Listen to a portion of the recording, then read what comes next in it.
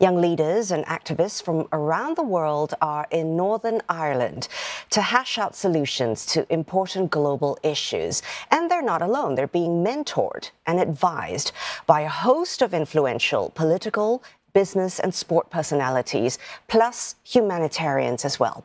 And one of the councillors this year is Hasina Safi, who is former acting Minister of Women's Affairs of Afghanistan.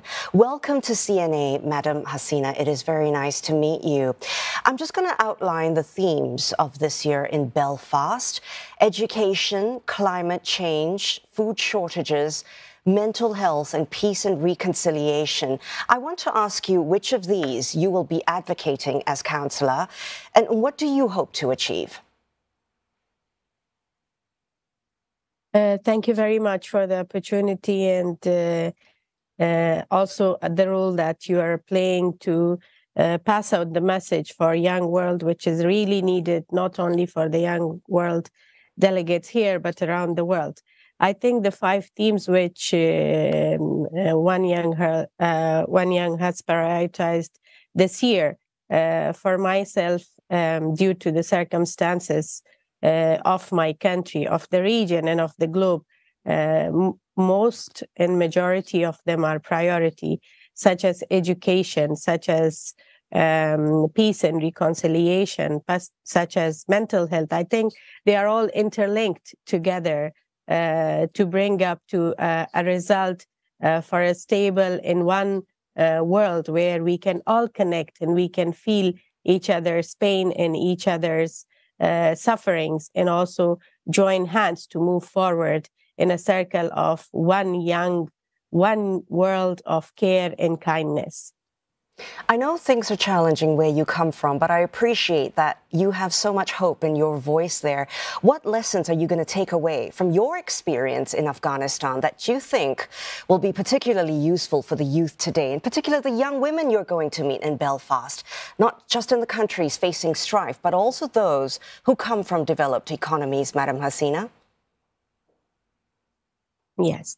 I think their experience, their dedication, their passion, the affirmation of objectives and visions in order to connect and understand each other's situation, regardless of what situation we are. And we really have to, as an elder generation, as a generation who have been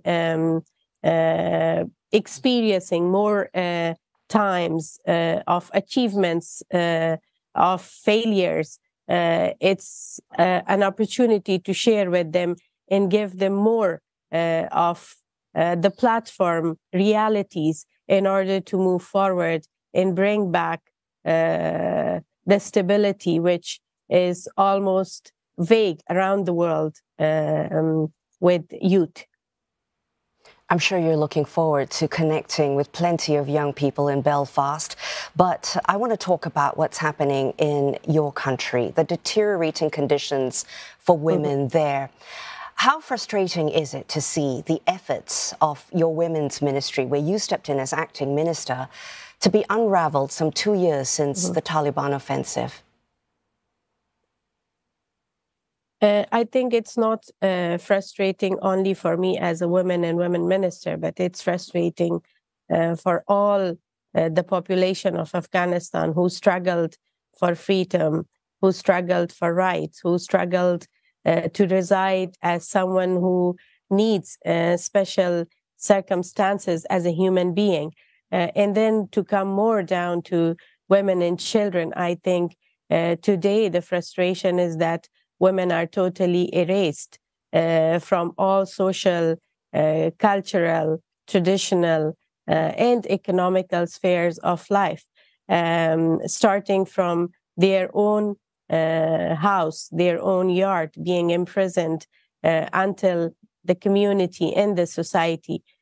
Basically, it's 3 categories of women. The one category is the women who have never been out and who have never been contributing to the society, which means that it doesn't matter for them. The second category is the women like me, who you see around the world that today they are struggling and they are voicing out their messages to remember Afghan women and to stand with them, because imagine, put your daughters in a situation that they are ready in the morning to go to the school and suddenly the school doors are shut in front of them, which is a place where they can get together, they can connect, they can learn from each other, and they are the future generation.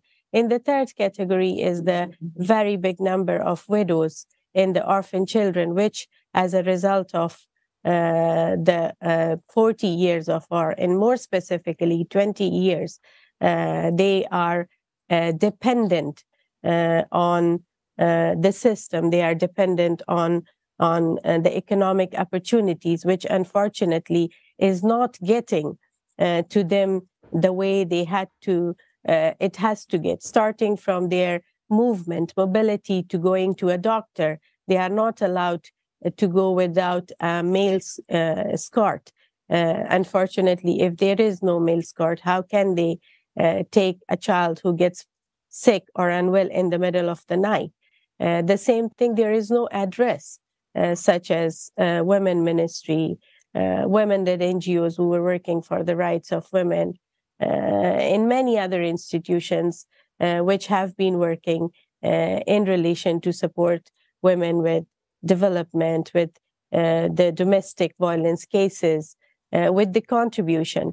The women of Afghanistan really started from a very grassroots platform of awareness. They moved to participation, they moved to advocacy, meaningful participation. It was the right time to integrate and set and plan and design for the coming generations of women in Afghanistan, in the region, in the globe, because it does not matter where you are. All women around the world have the same situation, but the structure is different, the phase is different, the complications of the situation is different. So unfortunately, it has been a terrible last 2 years after the takeover of the de facto structure. But the women of Afghanistan, as you witness, are not hopeless. We are firm, and we are very much used to living with challenges. We will move forward, and I'm sure that there are partners like One Young World and so many other dedicated and committed partners who stand with the women of Afghanistan and voice out, not only for the women of Afghanistan, but for women in the female generation around the world. Well, certainly you are a vision of all those hopes. Thank you very much. I'm sure all your experiences and stories will encourage people at the summit to catalyze positive change. It's been lovely speaking with you, Hasina Safi, former acting Minister of Women Affairs of Afghanistan.